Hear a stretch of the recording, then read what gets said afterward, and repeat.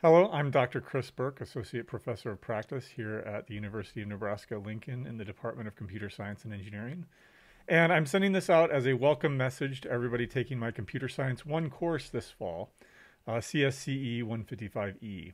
I'm sure that you have a lot of questions about what your classes are going to look like this fall. I can't tell you what all your classes are going to look like, but I can tell you what your Computer Science 1 class is going to look like.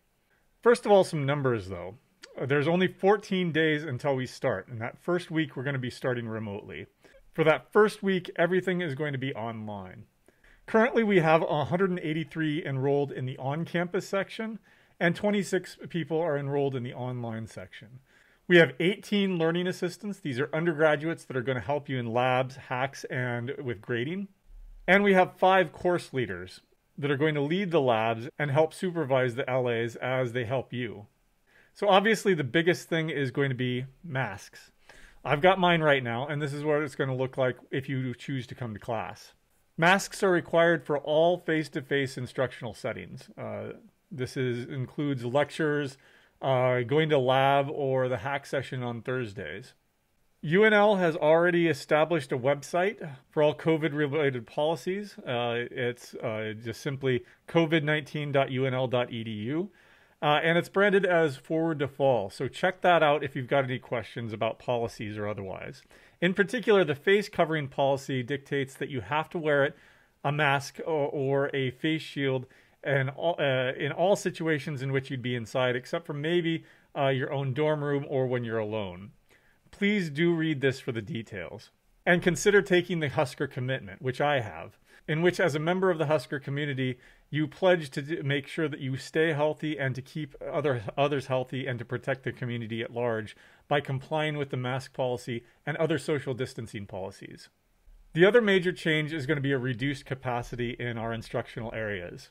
To accommodate social distancing where you should not be within 6 feet of another person in indoor situations, the lecture hall has been limited to 53 seats from its normal 285. With our current enrollments, this essentially means that each student will only be able to come to class face-to-face every 4th session. Labs and hacks have also similarly been limited to 15 seats. Since it's a lot of hands-on work where you may need help from LAs, we've established an overflow room that's BYOD. That's bring your own device. In fact, BYOD is recommended for everyone. That is, bring your own laptop to lab or class instead of using the lab computers. This will avoid unnecessarily using a keyboard that may or may not have been cleaned properly. The fortunate news is that I've structured this course such that no face-to-face attendance will be required. Remote attendance is always going to be an option, and in fact it may be your best option. Every lecture is live streamed via YouTube. During lecture, we'll have a live Q&A through Piazza, an online forum that we use for this course. So you will still be able to ask questions or ask for clarifications through this forum. Not only that, but the recordings will be available immediately after via YouTube so that you can watch them at your leisure or go back to refer to them for reviews. Finally, beyond the live lectures, I've already recorded 60 pre-recorded video tutorials and demonstrations for this course that are actually required viewing anyway. For labs and hacks, at least one LA will always be available online via Zoom for every lab section, so that you can still collaborate with your fellow students. We'll also use Zoom breakout rooms. And for this class, all LAs and myself will be holding online virtual office hours through Zoom. There will be no face-to-face office hours. Now, to help us better plan, we're sending out a survey to see how many students will actually be planning on attending face-to-face. As I said, due to current enrollments, you'll only be able to attend every 4th lecture session. But if a lot of students elect to attend remotely, we may be able to increase that to every other time.